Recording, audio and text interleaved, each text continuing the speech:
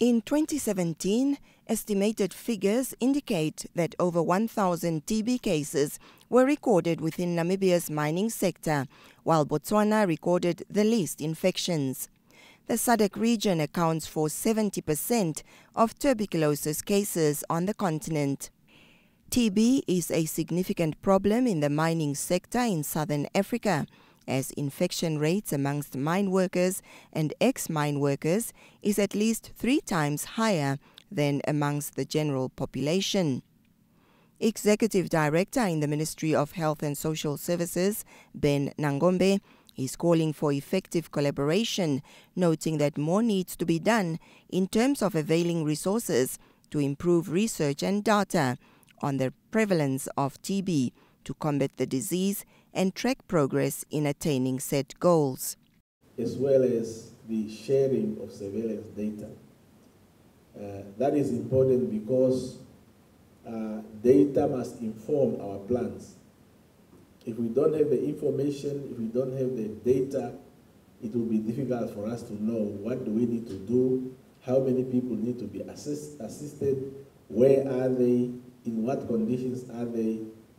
The 2012 declaration, as you will hear when we unpack it here, highlights the need to identify actively and find people with HIV and TB infections in the mining communities, and also to seek actively and find former miners and their dependents with TB so that they can be linked to care and participate in the endeavors being made through the programs being implemented.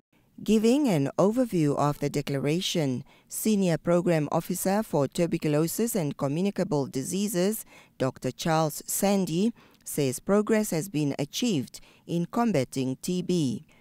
Angola and Zimbabwe have transitioned out of the countries with a high TB burden, while 12 SADC countries are still considered among the globe's high TB and HIV-burdened countries. This is attributed to, amongst others, exposure to silica dust, poor living conditions, no access to healthcare, as well as absence of effective cross-border medical referral mechanisms within the region, which threaten to erode economic contributions in the sector. The declaration, when you look at it, it represents a very bold political commitment from our leaders in addressing a major developmental threat to our region.